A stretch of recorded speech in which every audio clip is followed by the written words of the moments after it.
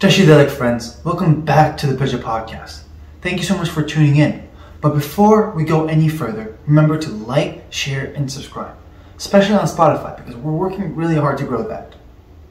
Today, our special guest is none other than Sikyong Penpa Tsering. In today's episode, we talk about Sikyong's favorite food. We talk about the stress of being Sikyong, the headache, the challenges that come with it. But we also talk about the responsibilities that us youths bear. Thank you so much to Sikyong Penpa Tsering. Thank you so much to Tsering, Jujulosan Gerela, Chakwala, Tidinla, and everyone else who made this rare opportunity possible. Thank you. In other news, this episode is sponsored by KarmaCare. KarmaCare is the leading provider of elderly care for yourself, for your partner, or for your loved ones. KarmaCare provides compassionate care, but they're also there to build genuine relationships with you and your loved ones. So if you or your loved ones are ever in need of care, call KarmaCare, the #1 elderly service in Virginia. Thank you so much, KarmaCare, for sponsoring this video. Welcome to Pidja Podcast. Real name.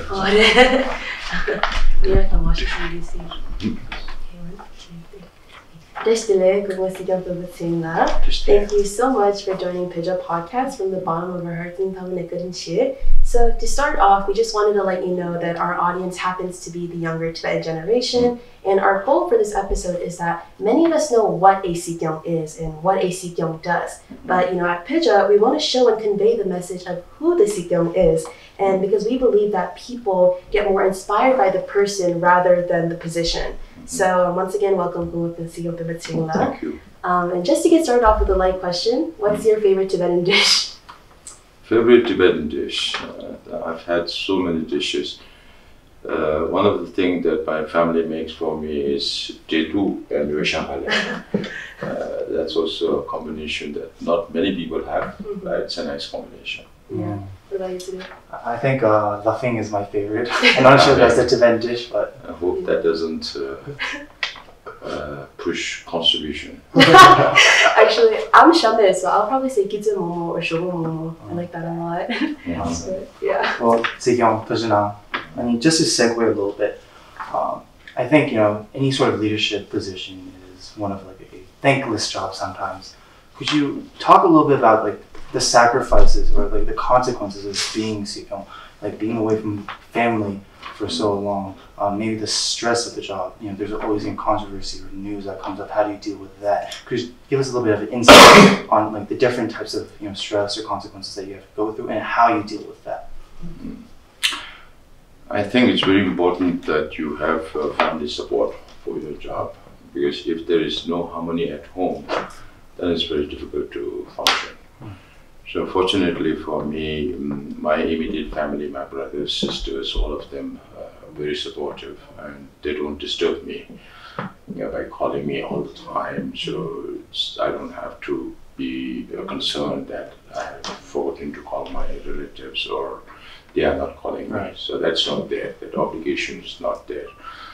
They take it for granted that I'm busy and they don't disturb me. And of course, I keep even though my family is in Toronto right now, I keep calling them very often, and that's the way we keep it going. It's only a few times in a year, or one time or two times in a year that I get to meet them, but they have been very supportive. So that is also one reason that keeps pushing me in doing the job, because you said thankless job.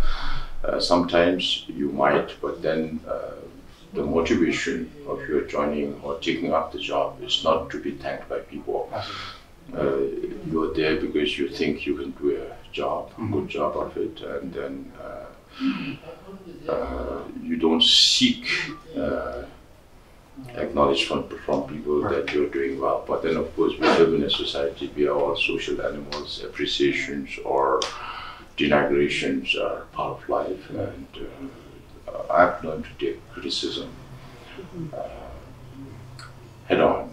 So I always keep telling people, whatever you have to say it in meetings.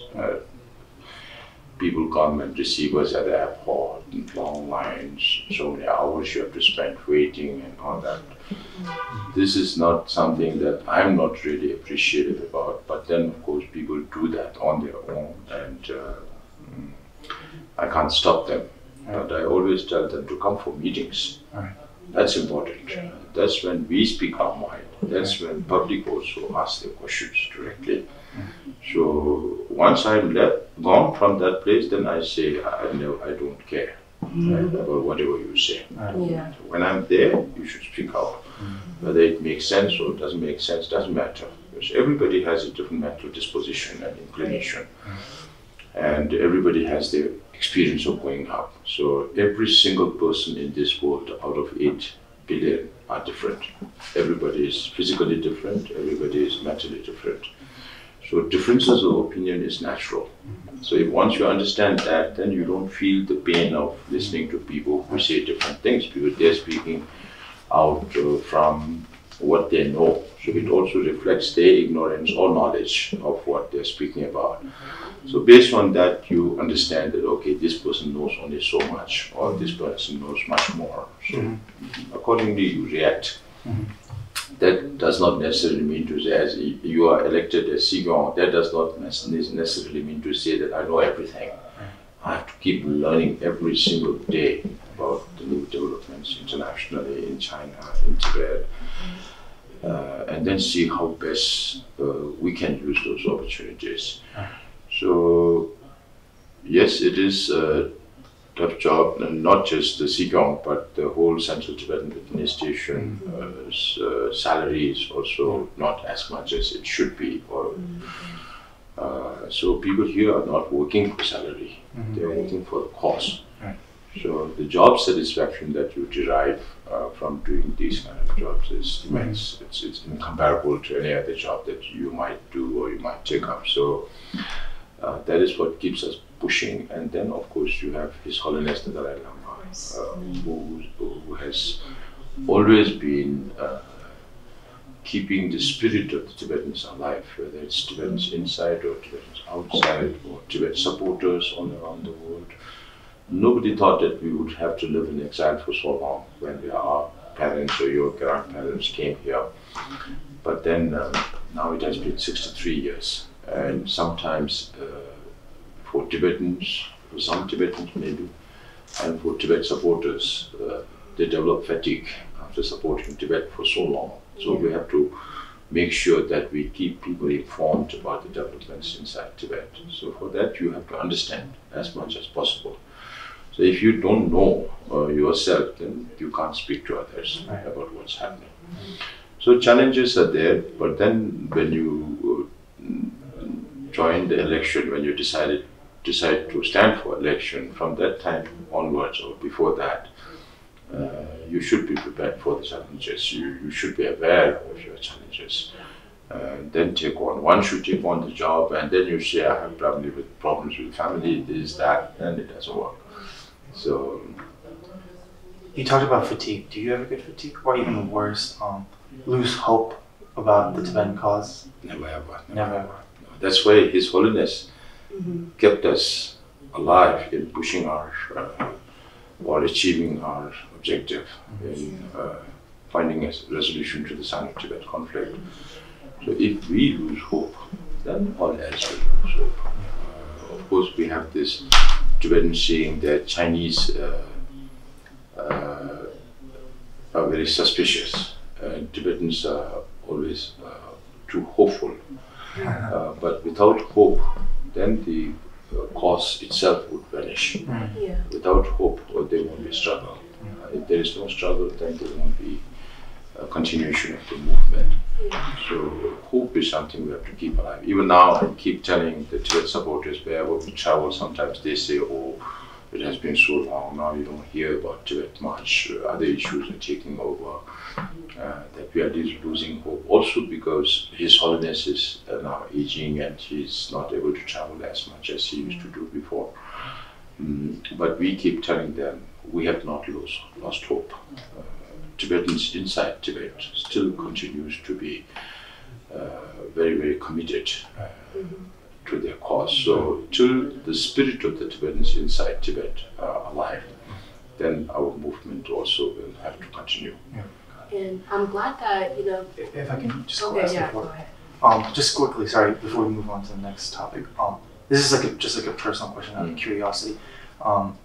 So you mentioned how every single 8 billion of us are different, but Gyalramji always says, the commonality in human beings. Everyone is pretty much the same. How do you balance those two thoughts? I feel like in Buddhism, there's a lot of this balancing. Maybe if for example, there's about the mind aspect and there's a wisdom aspect. How do you balance those two when that philosophy? The reason why I say the Dhamma, it's mental disposition and inclination. That everybody is different. But then the commonality that His Holiness is talking about is the intelligence of human beings. So every single person has the intelligence to achieve what they want to achieve. Just recently I was in Australia, and you have the Aboriginals who lived there for 60,000 years in the past. And when the white people came in, they were not even considered as human beings. You also hear stories about His Holiness having gone to African continent, and many Africans believe that they cannot be equal to white people. So that is not the truth. Every single human being on this earth is same. They all have the same brain, and they have the intelligence. That is the commonality. So now, how do you develop your intelligence to further your cause or your endeavor is different. Yeah, there's a quote I think that goes, we all may look different, but at the end of the day, we all still bleed red. And I think that's a great That's analogy. why His Holiness message of oneness of humanity. Right. Because humanity is one. There are a lot of animals in this world. So when you talk about ecology, environment and all that, then balance and all that, then every single insect is valuable to maintain the ecological balance. Or any single animal is important. But then at the same time, you cannot influence them because they don't have the intelligence like humans. So the only beings that can be influenced are the humans that has intelligence like no other animal in this world. So that is why we are different, and that's why humanity is different. And unless you accept the oneness of humanity as a concept, and also the interdependence of our nature, the interdependent nature of our existence, then you don't understand the holistic picture of the world and how to address universal challenges. So yeah, we're going to move on to the next topic. But so as Yugungla talked about the stress of your job and the pressures that come with being Sikyong, the last time we met, which was actually about 3 days ago with the Sarah Luptitso, we talked about disagreements in the Tibetan community and how although not everyone may agree on everything, we must stay united as one, as we all have a common goal at the end of the day. So I've already sort of asked you this question before in the past, but I kind of want to ask again so the viewers can hear. But can you further elaborate, or how can we create, or what are some possible solutions to create unity within the Tibetan community, despite all these issues that are growing or have been pertaining for so many years? Now, it has to come from within you. Right. Nobody can force unity upon you. And for that, every single Tibetan individual is important. And every single Tibetan has to ask this question to oneself. First, as a Tibetan, you are a Tibetan, you can't deny that you are a Tibetan, whether you are American citizen or European citizen or wherever. In this life, as His Holiness says, your blood, your because you're born, everything is Tibetan. Yeah. This life at least. Next life you're born in some other family, it's a different matter. So as a Tibetan, if everybody understands that we have a larger responsibility compared to people from independent countries, our country is occupied, and we have a responsibility to our brothers and sisters who continue to suffer inside Tibet. Then you have to think how best you can do it, how best you can contribute, because your capacities are varied. People's capacities are different at different levels. Otherwise, everybody will be Sikyong. So need that. So for unity, what I have always adopted, even when I was Speaker of the Parliament, we had the Standing Committee of all the religious tradition and provincial representatives.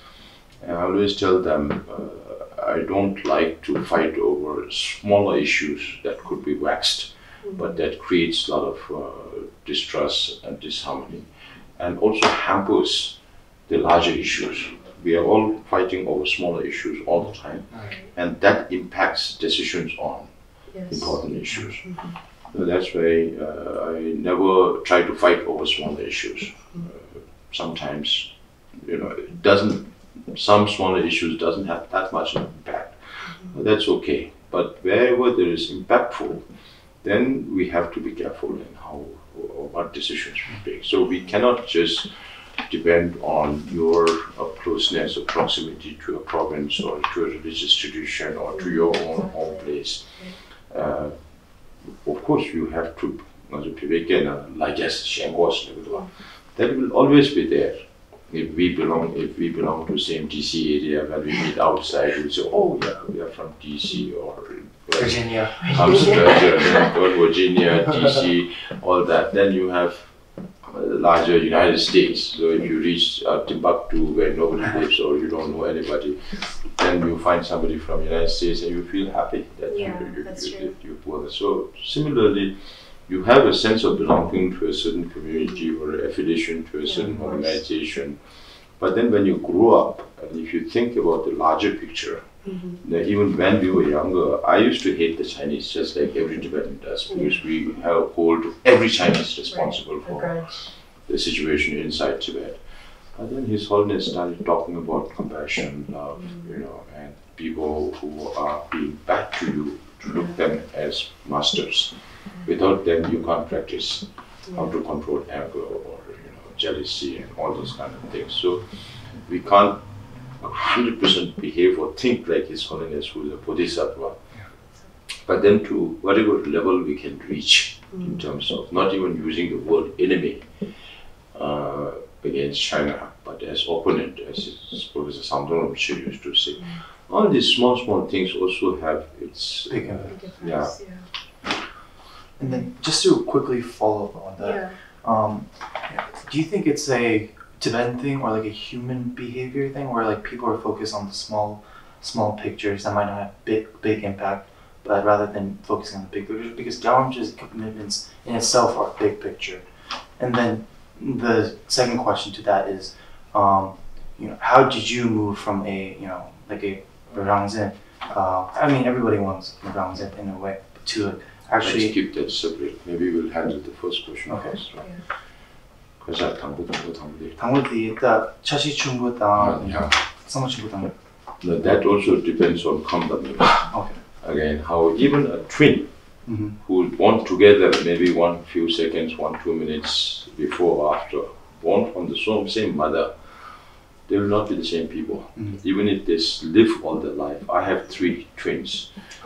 Sisters. My 3 sisters have 3 twins. So I know they are not every single incident. Even if we do live together all our life, there may be cases where she has experience where I don't have. So that's why it's when you have bigger responsibilities, then you try to understand more. When you have not too many responsibilities, then you think only about your surrounding, people that are close to you. So you fight with people close to you, you love people who are close to you, or you remain indifferent. That's what whole society is all about. You can't every human being to love you, or you can't expect every human being to hate you. But then you have to build towards that. So the idea is, how do you make yourself understand the holistic picture, and then see how you fit into that maze. So that's how you have to define yourself. Otherwise, at your level of understanding, at whatever age or whatever qualification, whatever experience, you're talking about that. That does not necessarily need to be the truth. So if you have a greater comprehension of all the elements, then you can always come out with better solutions also, whenever you face challenges. So one of our jobs is, as political leader or taking care of the welfare of Tibetans, is always you have people coming But whenever they come, you know they have a problem. Otherwise, they don't come. Yeah. So our mind has to work towards how do we respond to these problems. So you have to understand the laws. Because I always tell my staff, first look at two things. When a problem comes to you, first you decide whether it's in accordance with law or not. If it is not in accordance with law, then you don't need to touch it, or it's very easy to decide. If it is in accordance with law, then you take up the matter. Then also, if it is a problem that's related to money, you make sure there is budget provision for that or not. So once you check these two, then you're legally sound in terms of what you're doing within the framework of, because democracy is all about laws and regulations. So once you conform to this, then you look at the problem and see how because everything boils down ultimately to emotions. It's all human relations are emotions. Everything boils down to whether you're speaking to thousands or hundreds, thousands of people or few people, everything boils down to emotions. I think, like another follow-up question would be like, what does being Tibetan mean to you? Because I think for a lot of us, especially the younger generation, it means power, it means resistance, especially, with the teachings of Gyalrambachir. We've learned to really just kind of be one and just really show everyone who we are as Tibetans. So what does being Tibetan mean to you, I guess? Physically, there are many people who look like us. Even within India, you have Northeast India, you have Nepal, the Himalayan region, you have the whole Southeast Asia, East Asia, maybe even to some extent Central Asia, people who look like us. So eyes, nose, mouth, your physical features are more for other studies.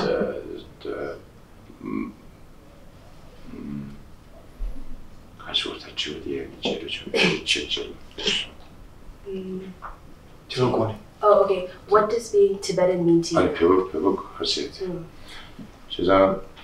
What makes us different is our culture, is our way of life. And that is dictated by spirituality. If you are somebody who follows spirituality, or if you are an atheist, then it's a different matter. So, for Tibetans, as His Holiness always says, Tibetan Buddhist culture that is rooted in compassion, rooted in non-violence, has a lot of potential for this world, which is a violence-ridden world.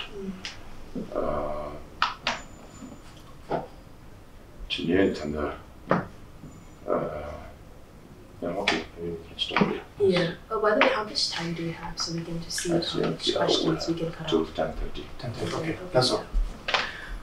And then, just pivoting a little bit, our main audience, target audience, is the youth. About 80% of our audience between the age of 18 to 35. With that said, you've been in politics in a while. I mean, since you were very young, you had potential. You graduated top of your class. You ran for Jitu very young. One, would you still recommend that path? And two, like, what inspired you? And what other options do we have as Tibetans, young Tibetans, to support the cause? I always recount this story of His Holiness, Professor Samdang Rinpoche, when we invited him to speak to the younger generations of Tibetans about their responsibilities. Professor Rinpoche spent about 1 hour, said nothing about responsibilities, or what are the responsibilities of the youth, but he just explained the two words. In Tibetan, the word lenge, and the English word responsibility, if it is translated as responsibility. So lenge is something that comes from within you. Nobody asks you to do anything. And you do it on your own because you know that this is your responsibility. Responsibility, the word responsibility in English comes from the word response. So that is, if somebody asks you to do something, then you respond. It's an external thing. That's actually, So the difference in understanding of these two words, lenge and responsibility, so which he spoke for about an hour, just explaining these two words, and finally he said, I am also a Tibetan, you are also a Tibetan, the Tibetan youth. So nobody told me what my responsibility was. I developed it on my own.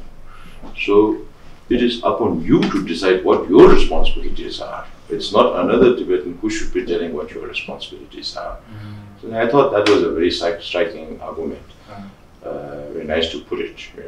So even for us, of course, encouragement was there when we were younger, when we used to work on the fields, go to school, do all kind of odd jobs. You don't have to do this. Your generation didn't have to do this. So having gone through all these, it imbibes or inculcates in you a certain kind of responsibility when you hear. And the Tibetans have this bad habit of saying when elders are talking, kids should not be able to go play, where the elders are talking. Yeah. That is, I think, is a very wrong perception, because the younger you are, the more you listen to it. Your body is like a computer. The more you put in, that more you can process. So the more you hear, the more you see for yourself, observe and all that, because you are a generation that has not seen Tibet. I'm of the generation that has never seen Tibet. And your generation have now access to Google Earth and all that. You can see ChatGPT now, of course, where it will lead to, we don't know. So our days, we had no television, nothing. We just listen to stories and imagine mountains and valleys and rivers and all that in Tibet. So now at least you can go on Google Earth and see for yourself, which is where. So when you have the facilities, people don't go for it, don't even look at. Younger generations, if you ask, not you too, but then others, many others, if you ask them where you are coming, where parents are coming from, which part of Tibet, they don't know. Many of them don't. And that I think the fault also lies in the parents from not telling the stories to the children. So that's how stories are passed down from generations to keep them involved.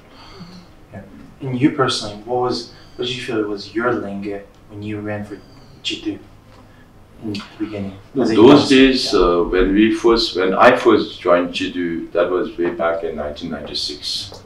And I was about 29, 30 years old. And there have been others, like our Tejula, Jerry, they have become members at 25.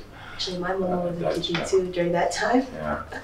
So, but we had, and then your mom must have also told you, we didn't have much of election campaign. It's mostly some leaders in Dharamsala who decides and sends list of people to the, we have never campaigned, not even spent 1 cent on campaigning, no distribution of papers, nothing. It's just by word of mouth within the community, as this person is good or that person is not good, so they vote like that. And throughout my life in Parliament, I've never campaigned. So once I won, then I got re-elected again in 2001, 2006, 2011, 20 years consecutively. That also depends on how you function in the Parliament and what role do you try to play. But then, of course, those days, the motivation of joining the Parliament and not the executive was because executive, it would take very long time to reach the top. At least, even in Parliament also, not everybody can become the Speaker or the Deputy Speaker, you have only one. So there at least you have more power of oversight, even though it's not as much as the US Congress. Ours is a combination of both presidential and parliamentary system together. So yes, the will to do something and also to have the freedom to do on your own. If you're within the bureaucracy, you have to act according to the policies and programs of the government. But within the Parliament, of course, you have to follow that, but you have more the oversight job. So you're not restricted to one department where you work for 5-10 years, but you have oversight over everything. So with my background as an economics student, that also allowed me some leverage on accounting systems, which I used to do personally for the company that we used to run in Pondicherry, and then adapted to the CTA's budget system and see how to understand that. So there are very few Tibetans who understand the whole budgetary system those days. So a few of us who knows about this used to be in the budget estimate committee almost every year. So through that, just being in one community helps you in the overall understanding of how much money is coming in and how much is being distributed, for service delivery. So this gives you much more understanding of the holistic situation of the Central Tibetan Administration, and that gives you much more leverage to think about. Once you understand the whole picture, then it gives you more space to think about. If you understand only so much, then your mind is blocked by a lot of things that you don't know. Right. Yeah. And just quickly to follow up, one personal question that I have is, so I went to a community college first. There I ran for my student body president. I successfully won. I transferred to University of Virginia. I ran for student body president there. I unsuccessfully won. I lost. So you've talked a lot about why you ran for Sikyong. So we can put that aside. But then could you talk about the campaigning experience? Maybe like dive deep into like the strategy a little bit of campaigning, especially in like it was mostly a virtual experience, right? In 2011, there were people asking me to stand, but I did stand, but not as a serious candidate. In 2016, we went up to the preliminary. That was also like usual campaign, going to Tibetan settlements and speaking to people. But then, of course, one of the huge challenges that you have here in our system is we don't have political parties. So you're on your own. If you're standing for Sikyong, you're on your own. You have to create your own network. There's no governmental support. There is no political party, people to work for you. So 2016 was a stepping stone for me.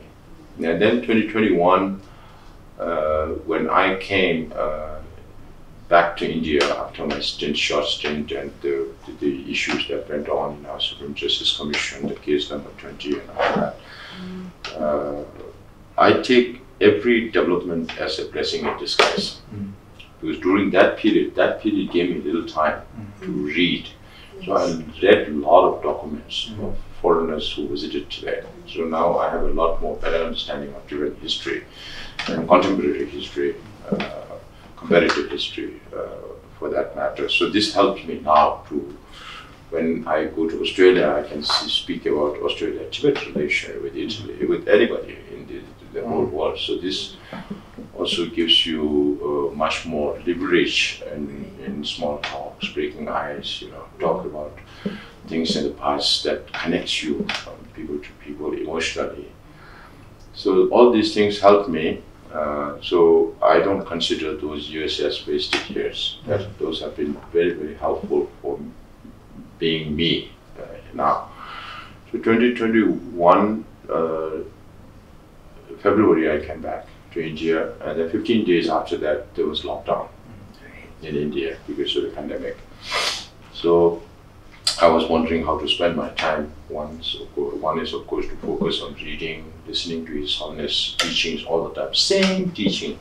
If you listen to it 10 times, you learn something new. Every time there is something to learn. So you miss out something, then this His Holiness means this by that. So all those kind of things help in shaping your mind as to how to face challenges. So in that same sense, you have this nuggets of Buddhist wisdom. Like if there is a problem that you have a solution, then why worry? If there is a problem you don't have a solution, then why worry also? So those kind of things, there is a challenge, but you know that there is no immediate solution. But if you keep thinking about this over and over again, then you will definitely find a solution. Just like day and night. Without night, there is no day. If there is no day, there is no night. So if there is no problem, there is no solution. When there is a problem, there is definitely a solution. But the question is, what is the best solution? How fast you can get it, or when you can do it? These kind of things. So if you have those understandings, then it makes your life much more easier. Even in the parliament, I call it my retreat session. Because when people speak in different languages and voices and sense or no sense, if you are able to practice, think that, okay, this person is saying based on his background, this thinking, that thinking, or he may be saying this because he may have been asked by somebody to say that. So when you understand that, you lose that anger towards that person. So that is the essence of practice of Buddhism. So during the last election, there was pandemic. I spent about 7 months. I slept in the farm, in the field. I like open fields, so I slept in the field for about 8-9 months by myself. And then I have my huge family there, so we built a house there. We spent a lot of time picking up stones and bricks and all that for 7 months. I didn't work hard for 30 years.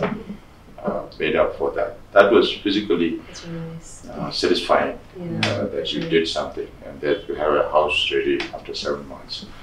So all those were there. People were asking me, is it not too late for you to make an announcement now? It was already becoming July, August, and I asked them, are people still talking about Penpa standing or not standing? They said yes. So that itself is enough. We don't need to go out and speak, because maybe I have one advantage compared to others. People know about me through the case number 20, through my me being kicked out of the office and all that. So there was also a lot of sympathy factor. When I was speaker for 7.5 years, I used to travel around the settlements, so I know some people. Then of course, because of these issues, people know about me. So it's not necessary that I go to the people to speak to them. And we took some principled position. One is that I will not take part in any debates. The US kind of debates, where you have presidential elections there and then all that. US need not necessarily be the best example of democracy. So democracy itself is divisive in nature. When you have election, you can vote only one. You can't vote for two people. So it is divisive. But then the understanding within the Tibetan population should be that nobody can force you to vote for somebody. It's your individual right. Not even a committee or not even a community can ask you. You maybe you can discuss with your family, friends, and see who's the best. But then the decision is ultimately yours. So instead of focusing more on slandering people and other things, you speak about the good things of your candidate, not create problems. And once the election is over, people should understand that this is a process that is done. So we can't keep fighting over an election that happened 5 years or 10 years before. So we have to learn to move ahead after election. So these are some things. But I was fortunate that with these principles stand, one, not to have open public big debates, because when you say that, and if the other person lies, I cannot take lies. So I have to point it out. And if I do that, then the other candidate doesn't like it, or his or her supporters don't like it. So it's better that you speak about yourself, what you want to do. And also the fact that since the pandemic was going on, we didn't want to physically meet with people. Even if whether I may get few more votes or less votes, I don't know. But you are going on the hope that you will get some more votes. But for some votes, if you lose some lives, that will be too risky, too much of a loss for us. That's why I decided not to undertake. Even at Bailukupi, where I was living, and the settlement that I belonged to, I didn't speak to these people. Wow.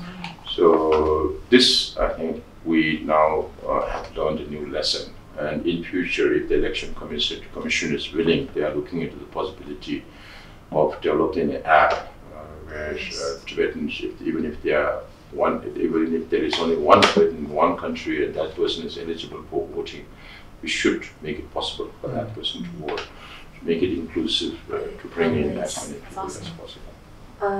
Just being mindful of time, but you talk about slandering and stuff, and I think some people might be wondering why we're doing this episode in English, or why Pija is so heavily English focused. I'm sure there'll be some type of discourse about that, but I think that it's because we are the modern day ambassadors for Tibet.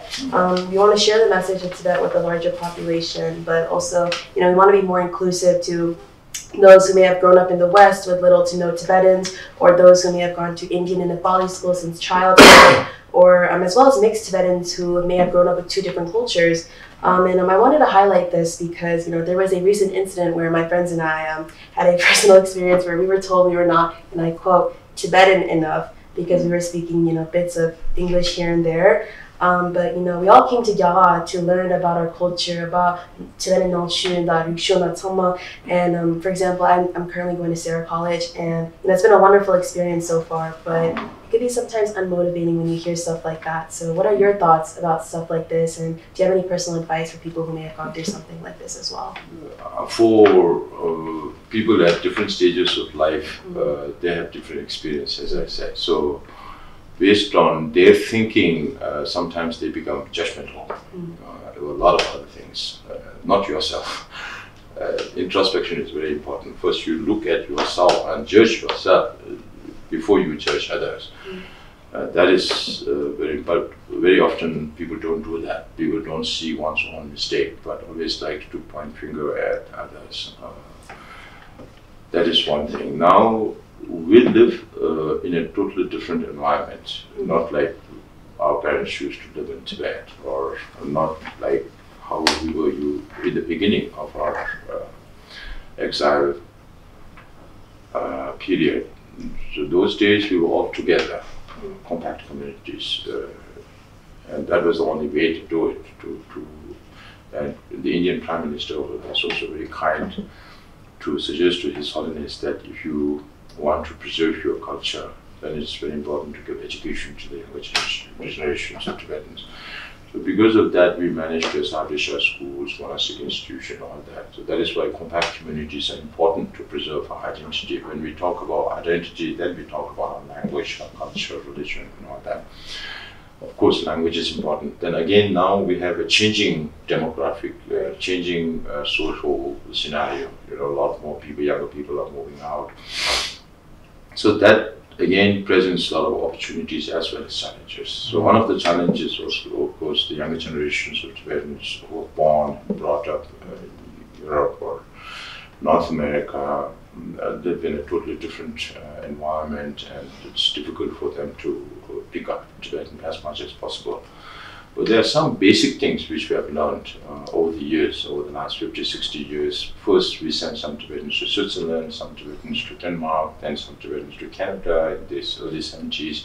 And lately, you have these 1,000 Tibetans to US, Canada, ongoing program with migration program with Australia. Now, this time, what I found a little different from the Tibetan youth in US and Canada, North America and Europe, compared to Australia, is because they speak better Tibetan than all the youth.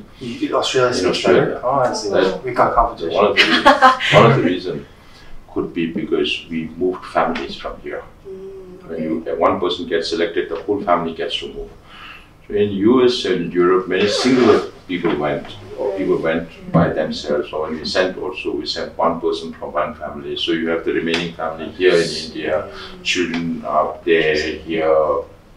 So when you are younger, you also end up in a lot of problems with relationships and all that.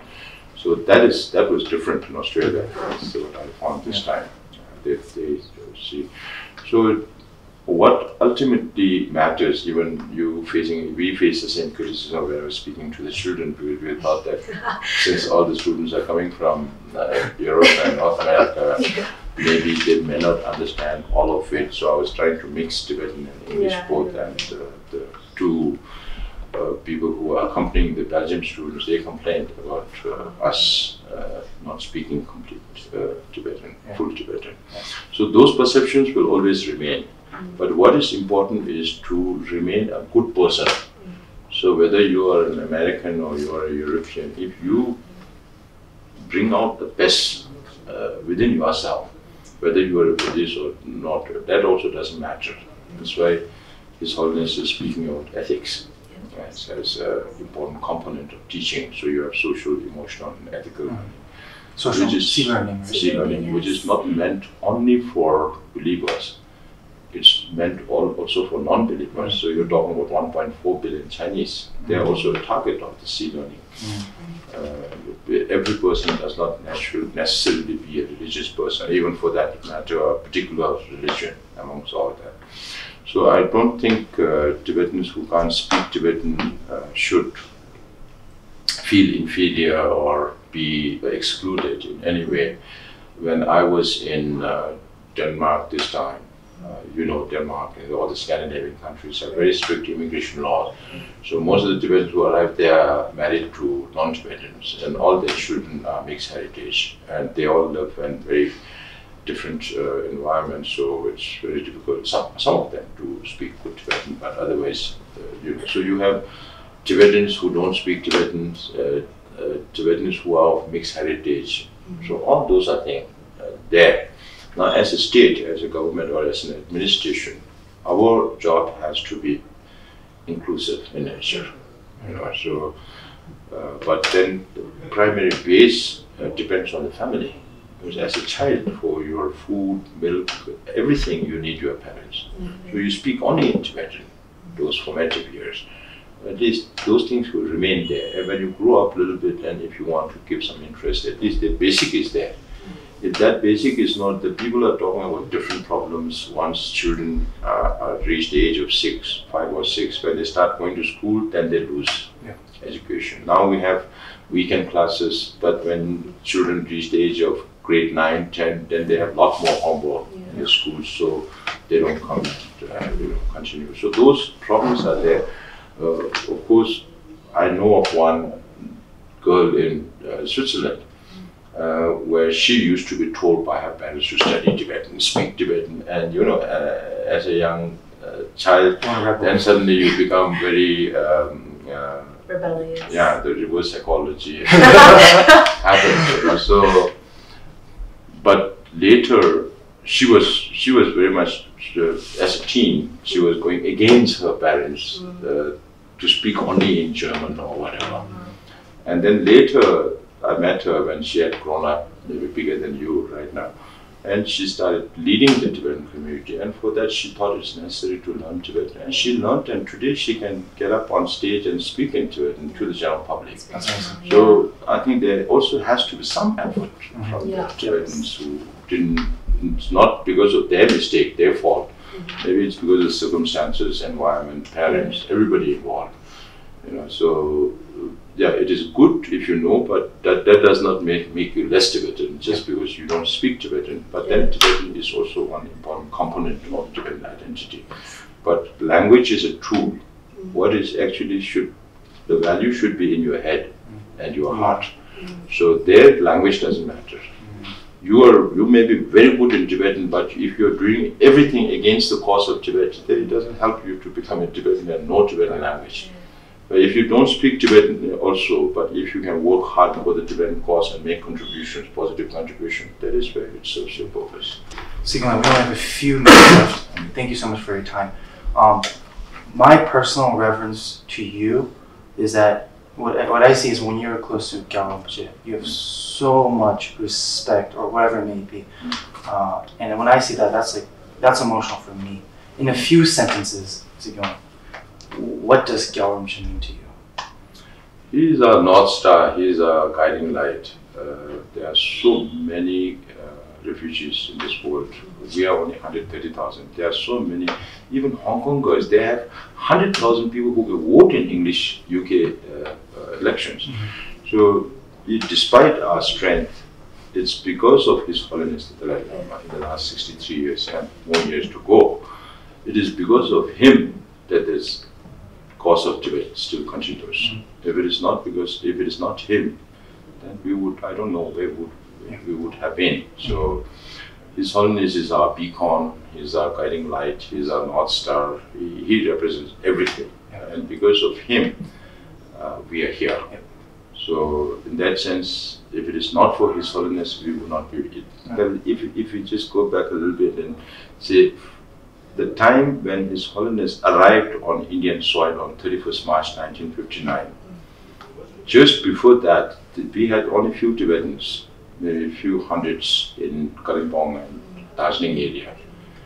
They were also almost ready to be sent back to Tibet. So when the news arrived that His Holiness had reached the Indian soil, then they were allowed to stay back. So even at that time, if it had not been His Holiness, there would not be an exile community. If there is no exile community, there would not be a struggle like how we are doing it. And so all this, and even the Uyghur says Tibetans have had no body. They have body but no head. So it is because of His Holiness that we are here. Even now I say when I travel around the world, meet people and get some respect from them, it is not because of my achievement. It is something that His Holiness has sown over the years, and now is the time for us to reap that fruit. Yes. Yeah. And likewise, I think I've met a few youngsters. I'm a youngster myself. I think within all of us there is that sense of responsibility, or lenge, as you mentioned. But sometimes, of course, life happens, we forget.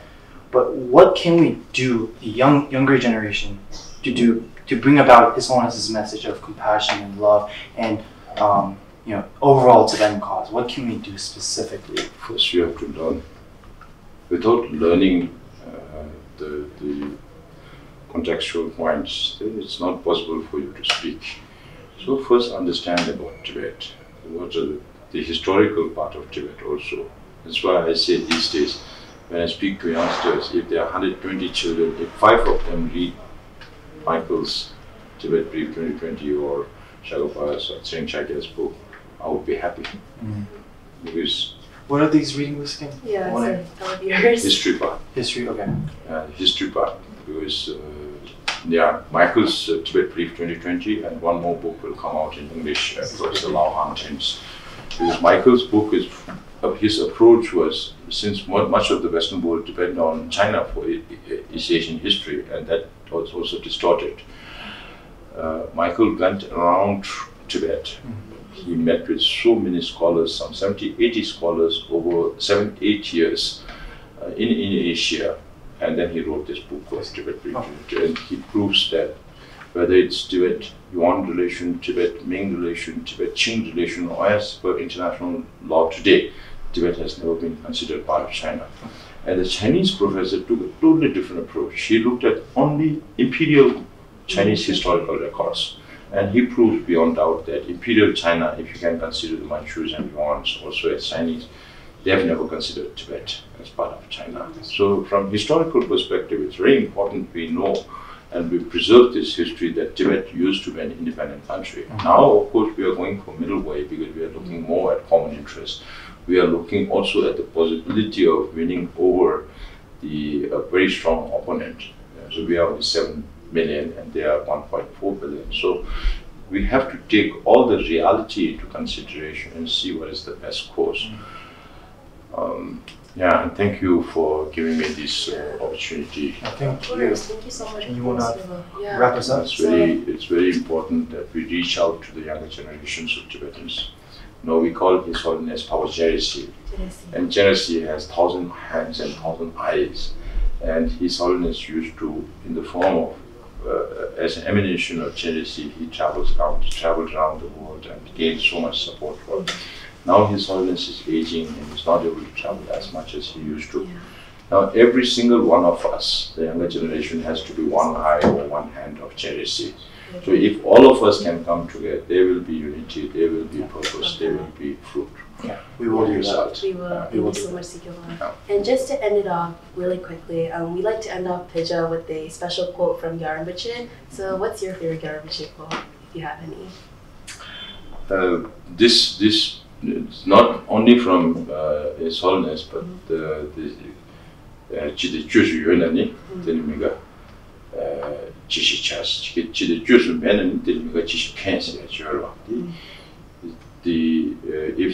I said the same thing. It's a very small, just one stanza, but it gives you a lot of sense. So if there is a problem that you know there is a solution, why worry? If there is a problem, you know there is no immediate solution, why worry? So it's like going to the airport, you know you are getting late, you will not be able to catch that flight. So either you should have left early or you should have considered all the things. But sometimes, even without reason, even without your apprehension, things happen accidentally, get stuck or something like that. And you cannot do anything. And if you shout at the driver will also get angry. He might also try to find some ways, and then there may be accident, it might get worse. So you know that you are not able to reach there on time. So think about the next step, rebook, or instead of making everybody around you tense. So that's a simple thing. This is how you, even when I I think CNN's this Dr. Sanjay Gupta, So just come and he was meditating with His Holiness also. You leave the problem aside, then think over this. If you keep the problem on your head like a big bondage, then it becomes a problem. If you can watch it from afar and then try to think about solution, then it helps better. That's what His Holiness always says. I like more analytical meditation. Thank you so much Thank for you so inspiring all of much. us. Thank Thank you. you. No, Thank thank you you so for much, taking the Sikyong. initiative. It's really useful. Means a lot to us. Thank you. Okay.